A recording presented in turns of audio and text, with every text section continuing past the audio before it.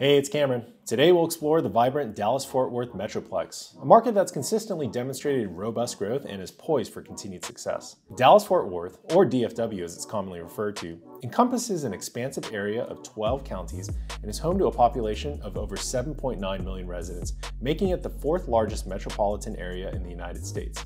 This growth has been fueled by a combination of factors, including attractive employment opportunities, a diverse economy, and a high quality of life. DFW is projected to add over 2 million residents by 2030, bringing it to a total population of 10.8 million.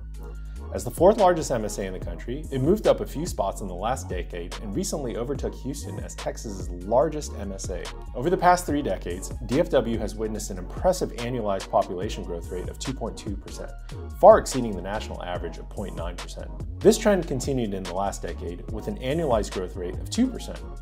Single-family property appreciation over the last 10 years has been impressive in Dallas, with median home prices increasing by an average of 5.3% per year, outpacing the national average again.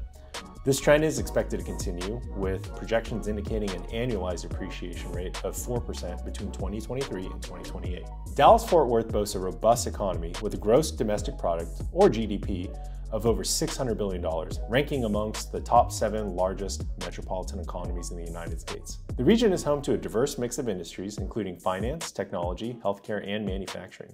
DFW is home to over 20 corporate headquarters and large regional hubs.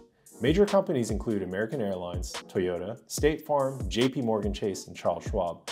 Uber also plans to create a regional hub in Dallas. The Dallas-Fort Worth MSA is committed to infrastructure development, recognizing its crucial role in supporting growth and enhancing its quality of life for its residents. For example, the $1 billion Panther Island project in Fort Worth aims at providing flood control and a river walk and has received over $403 million in additional federal funding. But what about the cost of living? According to the Council for Community and Economic Research, the overall cost of living in the Dallas-Fort Worth MSA is 93.3% of the national average, making it 6.5% cheaper. DFW has a relatively favorable tax scheme compared to many other major metropolitan areas.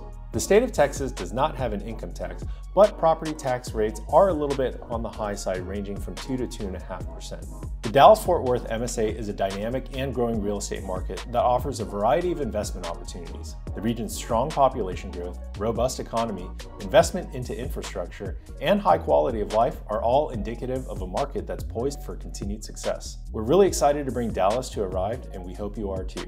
Happy investing.